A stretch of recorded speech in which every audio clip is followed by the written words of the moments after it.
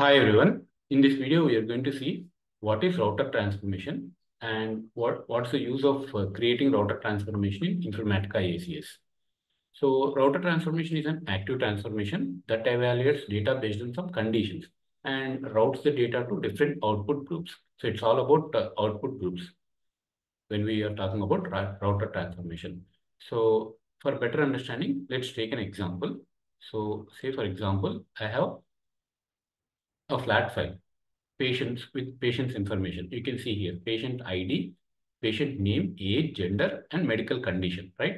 So this is the information we have. Now, I wanted to actually group this patient information based on the age. For example, you can see all the age groups of patients here, right? So I wanted to group them into like, say, for example, if the patient age is less than 18, right? So we'll be calling them as children. If it is between 18 to 64, we'll call them as adults, and more than 64, right? So we can call them as elders. So like this, we wanted to group the records. So we wanted to write a condition on the age, and we wanted to group this patient information into different categories. So how can we do that? So in this case, we can use router transformation. So how do we do that? We'll see that now. So once you log into your Informatica IDMC, so you'll select data integration service and you'll be creating a new mapping like this. And source you will be selecting. So in my case, like I'm selecting a patients.csv file, which is present in my secure agent machine here. Apps, data integration, data, right? So this will be my source. And what will be the target is, so we'll be creating 3 output groups first. So based on the condition. So I'll show you that how to actually, divide or group this information into 3 different output groups. So first, let's actually select the source. Source is my flat file, right? So even before that, so let's name our mapping. I wanted to name my mapping. Okay, it says to name the source, right? So let's name the source first then. Source dot, this is my patient information, right? Which is a flat file. All right. So we'll come back to this and mapping. Yeah, I wanted to map it. M underscore. I'll name my mapping as router demo. All right. So let's go to the source and define the source. So connection, we have to select the flat file one, which is present on my secure agent machine. Source type single object we'll be selecting here. Patient's information. So we can search here for the file.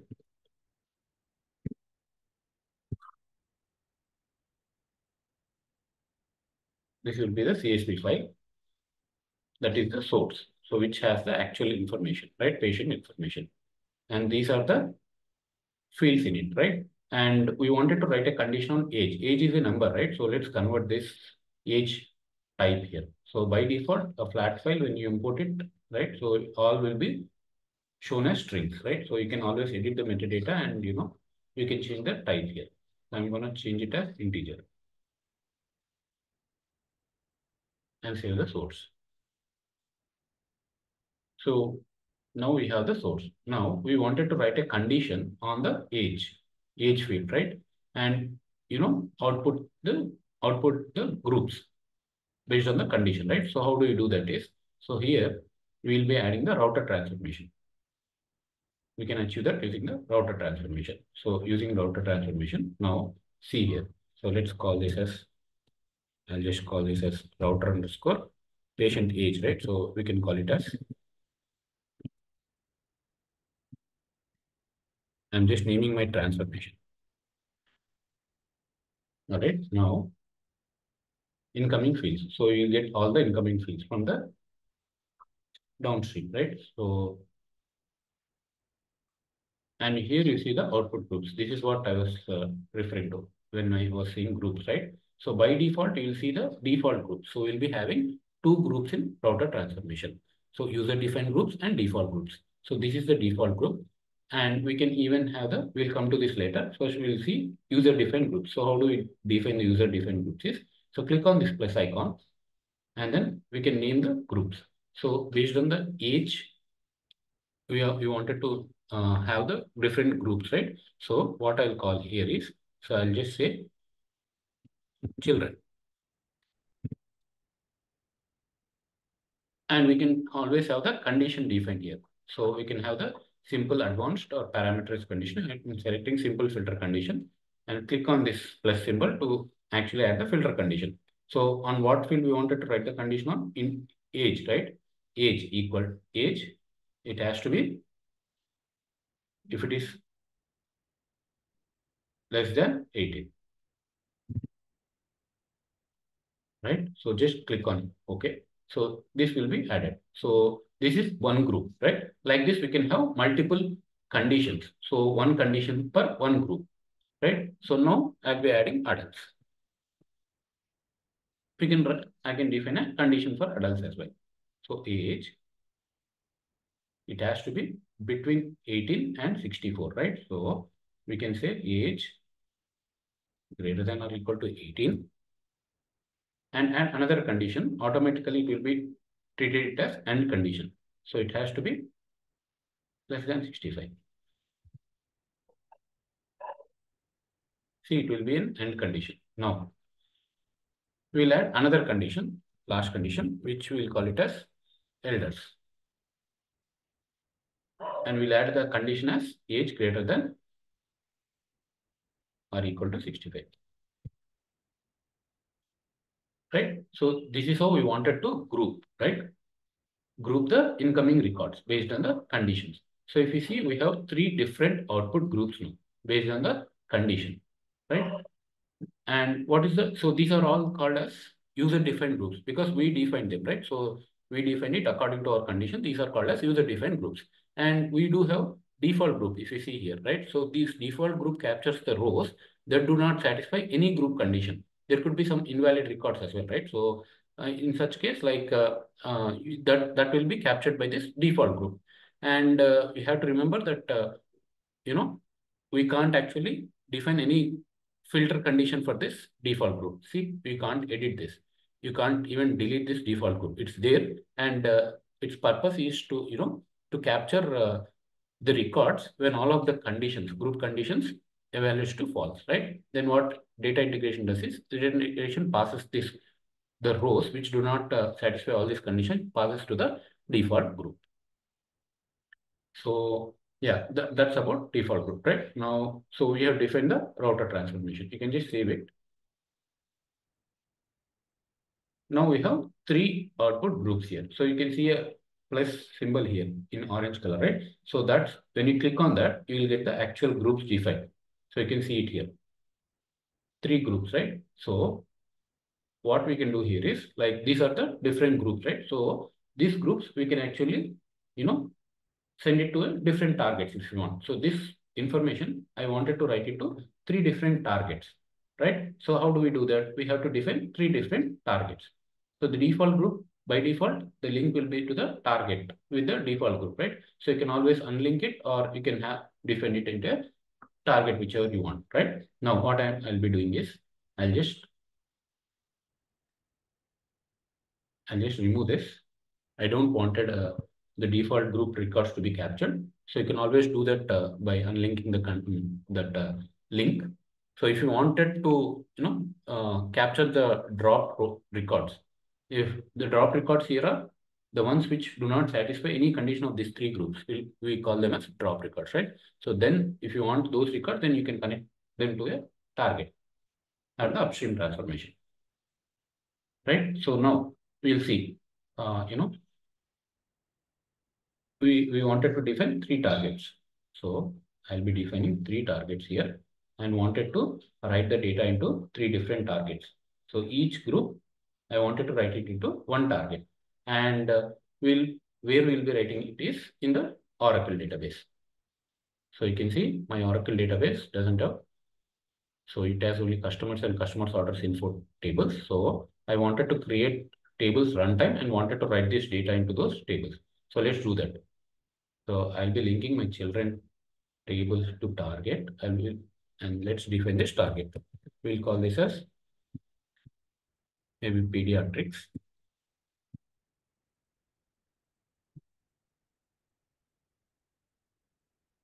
I wanted all the fields to be written to the target, and we'll define the target. So Oracle DB and then object. I wanted to create a new table at runtime. So we'll name the table.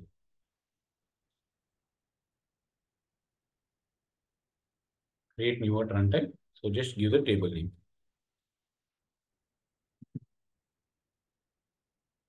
I'll just name it as Pediatrics department.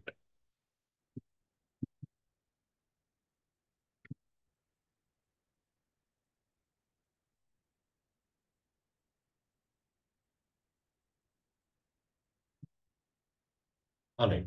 So this will be the table in which the first group, children group records will be written into, right? All right. So yeah, target fields we will not be having because we are creating the new target at runtime, right? So you can just save this. So like this, we can actually map the output groups to different targets according to our choice. So if you don't want it to group, or if you just wanted to drop the records, you don't need to link it to any target. So second one, adults, right? So let's call this as maybe some general medicine.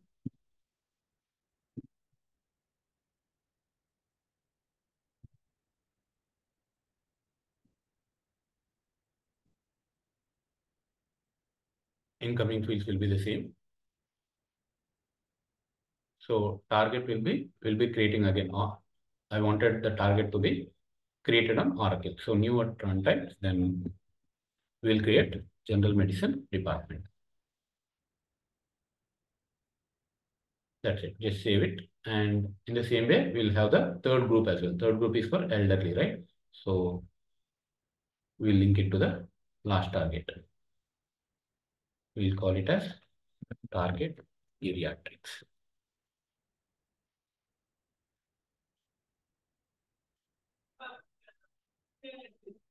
And then go to target, define the target where you wanted this target to be written. Again, I wanted to be written this to the same Oracle.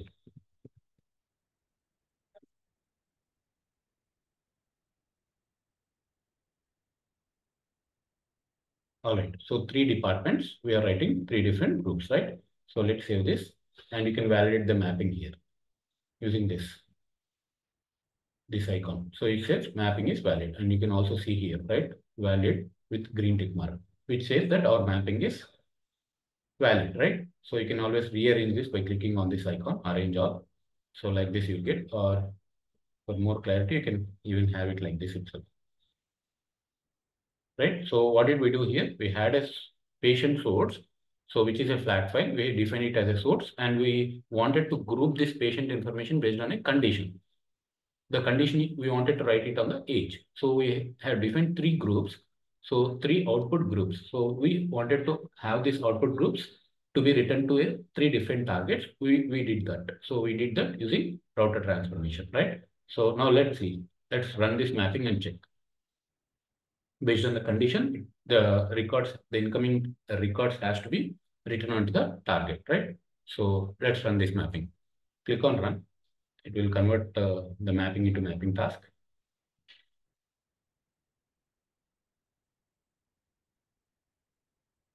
And now just click on run. So make sure your runtime environment is up, and so your secure agent is up and running. You have to select the runtime environment where your secure agent is up and running, right? So go to my jobs and you can see router demo.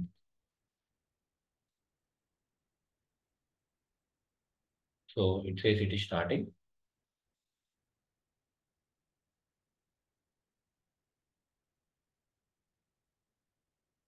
It is running now.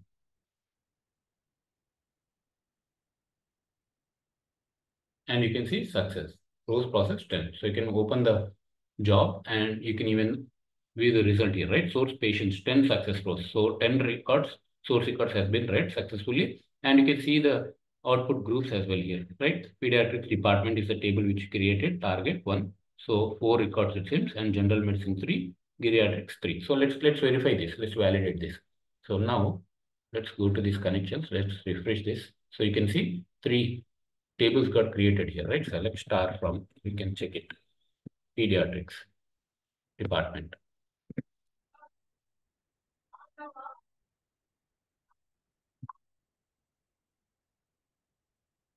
And we can see here, so only 4 records got written into this pediatrics department. So this is because there are like 4 records which actually fall into this category where age less than 18, right? So you can see the age here. So based on that, actually records have been written into the target. Now let's see the second target as well. Like this, we can validate.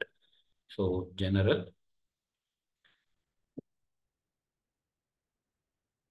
medicine department, right?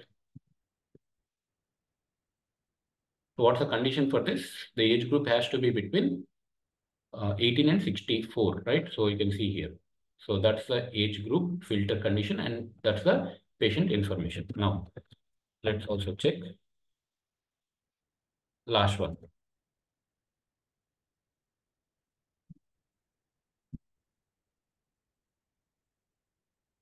Yeah, you can see the condition greater than or equal to 65, right? So these are the patient information here, right? So like this, we can actually output the, write the condition, and, we can group the incoming data based on the condition, and we can output these groups using router transformation, right? So you might get a question, why can't I do this with filter transformation? It's only a condition, right? So I can achieve this even with the filter transformation as well. Well, so you can only write one condition in the filter transformation, right? So in order to write multiple conditions, you need to have multiple filter transformations again, right? So you don't need to do that when you wanted to group the information on a same field with the condition, right? So you can always use the router transformation to achieve that.